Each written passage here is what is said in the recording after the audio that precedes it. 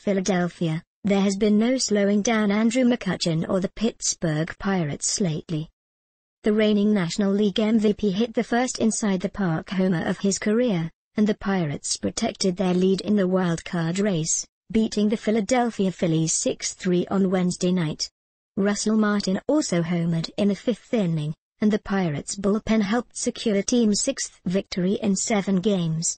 McCutchen tied the score when he scored standing up after his drive off the wall in straightaway center field. With McCutchen's speed, Pirates manager Clint Hurdle said, "It was an easy finish for him." The star slugger said he knew he had an inside-the-park homer when the ball first struck the wall.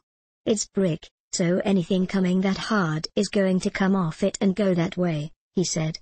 "I knew when it hit the wall that I had a good chance." The last-place Phillies have had a difficult time trying to contain McCutchen, who is 18 for 36 in his past 10 games against Pittsburgh's in-state rivals.